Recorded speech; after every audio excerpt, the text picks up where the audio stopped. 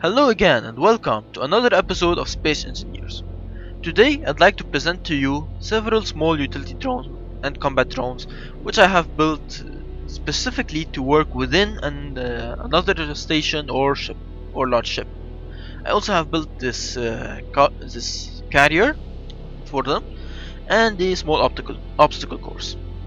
So first let's select one of them.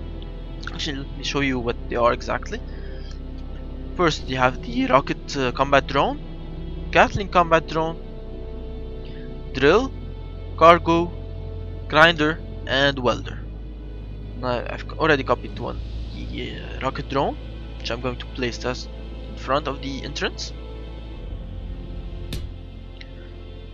So to control them, I have to actually own them. So go in to the control panel, set the ownership to myself, and move on to the control panel and do the same with the antenna. There we go. I head back to the drone, take the remote control it, and switch to any of the cameras. I have several cameras in case some of them gets destroyed, which is a very likely scenario since they are unprotected and at the very front. As you can see, it can manage to move around even in such a tight spot. Here we found the enemy's reactor. Go ahead and destroy it, as well as some of his gyroscopes. There we go. Moving on.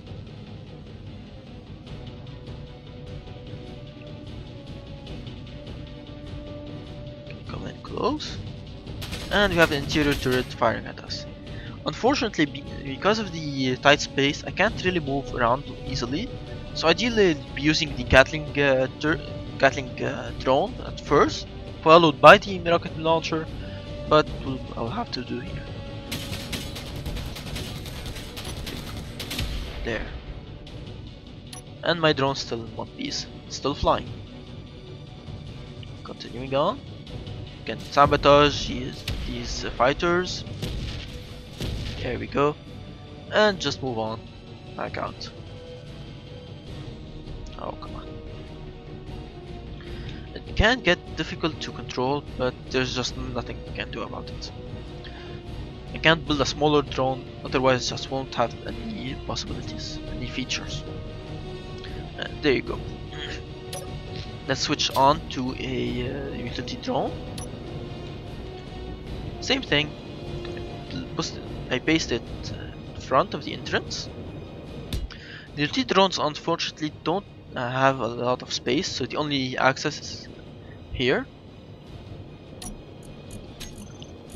Take control as well. You can also control them directly through your suit radio. Simply press K, switch to the drone, remote control. There we go. Switch to the camera and move on. I've selected now the welder. Again, it's also it's just moving around is a bit of a challenge, but it's not impossible. And with time you can get used to it. There we go. I've made a special area here for getting used to using the utility drones rather than the combat drones. Switch to the welder, and there we go. You can keep working on them. The point is that having to haul all the items by hand, especially if you have realistic inventory size, takes several trips. It takes quite a long time. These utility drones have bigger storage space, so you can use them instead. Moving on to the carrier.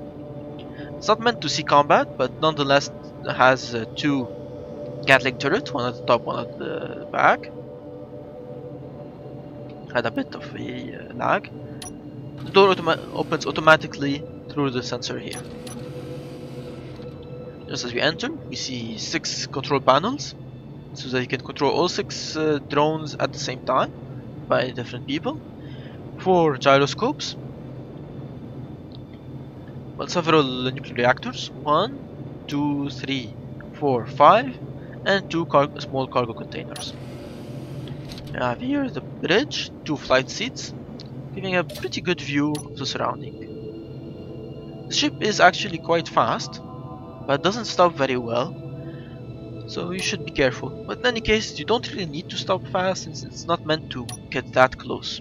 You only need to stay in a range of small antennas, which is you can set it to 5,000 meters, so not a problem.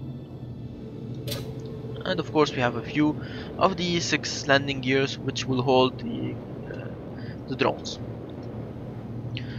Also, when you build this ship, whether it's by pasting it during a creative mode or when you are building it, you should make sure that the sensor is actually set to be owned by you and set to not detect enemies or neutral players. This way only you and your allies can actually access. There you go. I hope you enjoyed this one as well. Let me know with the dislike buttons, as well as the comment section if you would like to elaborate anything about it. And don't forget to subscribe. I will be making more videos, and I hope I'll see you next time.